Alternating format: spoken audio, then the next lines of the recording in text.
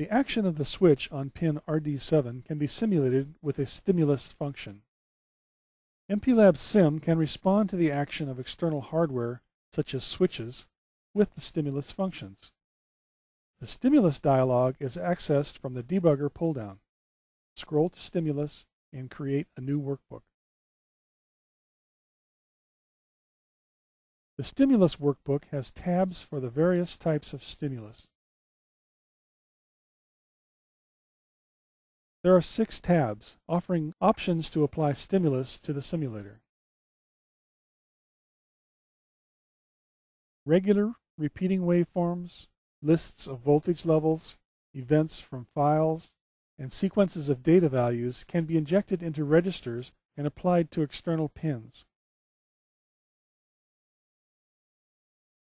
The Asynchronous Stimulus tab can be used to simulate the action of pressing a switch.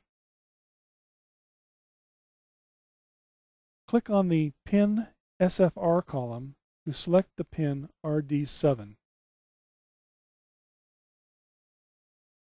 In the Action column, set the action for the pin to pulse high when pressed.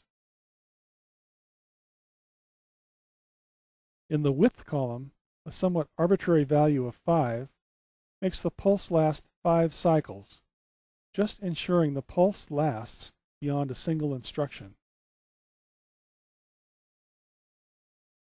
Press the Fire button to apply the pulse to the RD7 pin. The output window logs the action.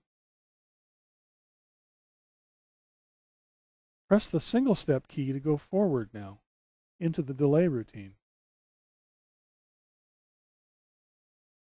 The next step enters the delay routine. Delay routines such as this are often used to slow things down, so that a display can be seen by the human eye, for instance. When simulating, which runs at a slower speed than the actual processor, these delays are often not needed. While using the simulator, we just need to know that the delay routine is called, but we don't want to step through thousands of iterations of a delay loop.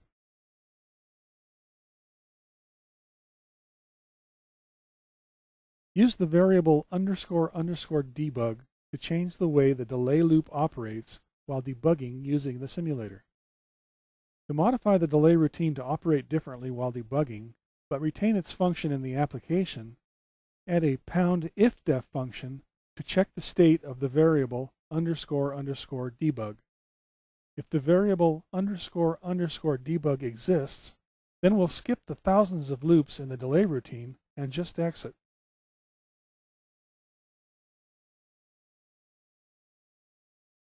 Additionally, an fprintf function can print out a message to remind us that the delay routine operates differently while debugging with the simulator.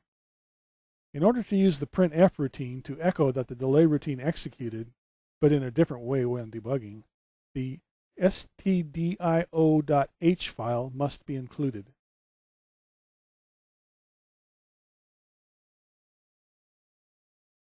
A couple of other things need to be set up to use fprintf.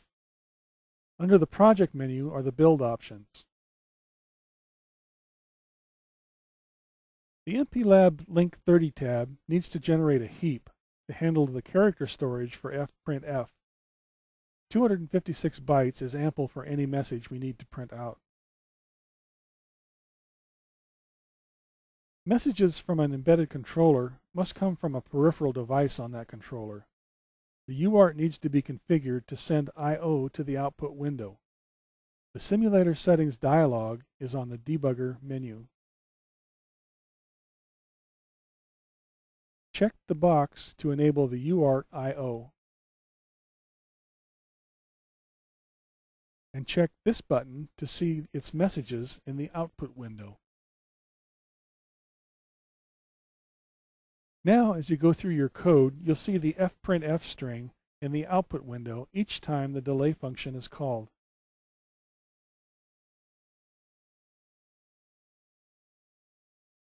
MPLAB SIM has tools to analyze how the code is running.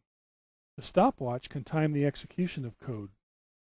While stopped at a breakpoint, select the stopwatch from the Debugger menu, then press the 0 button to clear its contents to get ready for a measurement.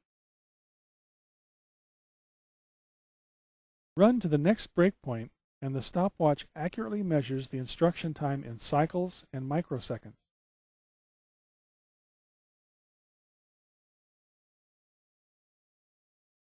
Another way to optimize code is to use the trace analyzer.